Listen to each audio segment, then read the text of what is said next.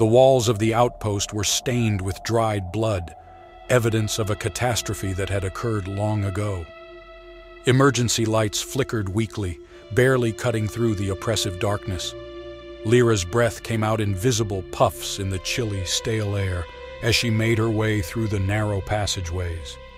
She swept her flashlight across a line of cryogenic chambers, their glass frosted over. The people inside lay motionless, trapped in an eternal stasis.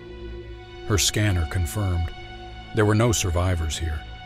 The quiet was heavy, disturbed only by the faint hum of her suit's systems. Suddenly, a shadow shifted. She turned to find an android, its synthetic skin peeling away from its face. It stood perfectly still. "What happened?" she asked, though she didn't expect a response. The android's head moved slightly. "To protect at all costs, even from themselves," it said, its voice distorted and mechanical. A chill ran down Lyra's spine. This place, once a stepping stone to the stars, had become a crypt. Thanks for watching. Please like and subscribe to support future content.